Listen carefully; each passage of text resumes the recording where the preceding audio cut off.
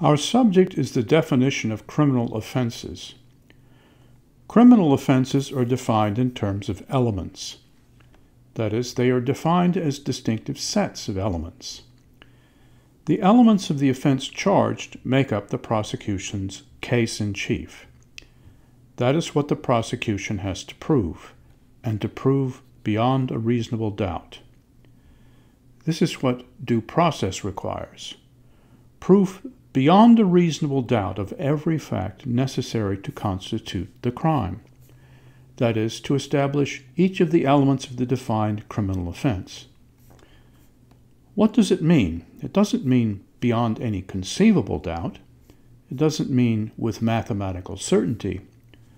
For our purposes, it is enough to note that proof beyond a reasonable doubt means more than a preponderance of the evidence, more even than proof by clear and convincing evidence, whatever that is. Even so, appellate courts repeatedly uphold convictions supported by evidence that you and I might think rather sketchy. The appellate standard is affirm if a reasonable jury could find that there was no reasonable doubt. Courts are normally unwilling to second-guess jury findings about whether a doubt or any other risk-taking is reasonable. Our subject is substantive criminal law, not evidence, and not criminal procedure. Criminal procedure is covered in several upper division courses. That said, to get perspective, we take a brief look at plea bargaining, one aspect of criminal procedure. Often, a plea of guilty is negotiated. The defendant waives the right to a jury trial in exchange for the prosecutor's promise to recommend a lower sentence on that charge and to drop other charges. A plea bargain is negotiated largely on the basis of estimates of the likelihood of the evidence establishing the elements of the defined criminal offenses the defendant is charged with. You can't intelligently bargain unless you know what the probabilities are probabilities of. Consider these facts. About 94% of state court felony convictions are by guilty plea. Of the defendants who went to trial, only 17% were acquitted. Sentences after jury trial were on average 3 times longer than sentences imposed in comparable cases after a plea. Suppose you are arrested and charged with a serious crime, an armed robbery. You know you are innocent, but there is an eyewitness that has identified you as the perpetrator. You have no alibi. You cannot afford a lawyer. Only 1 in 5 felony defendants can afford one. You cannot afford bail, so you are in jail awaiting trial.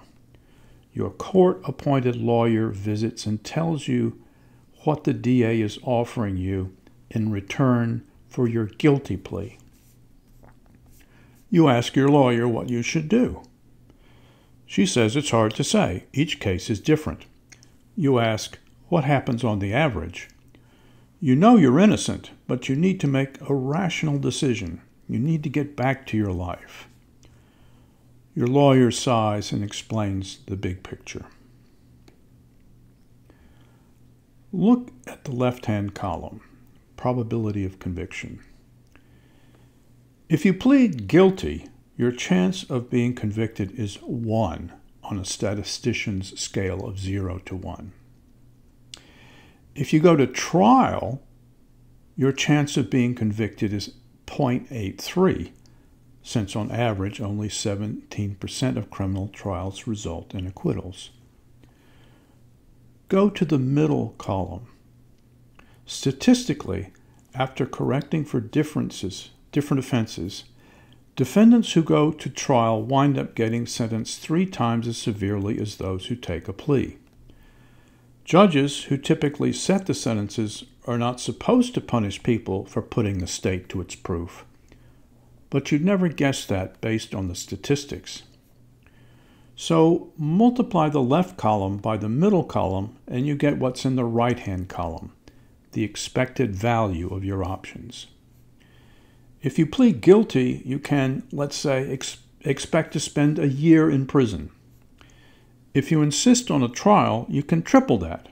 You slightly lower the average chance of conviction, but you triple the average sentence.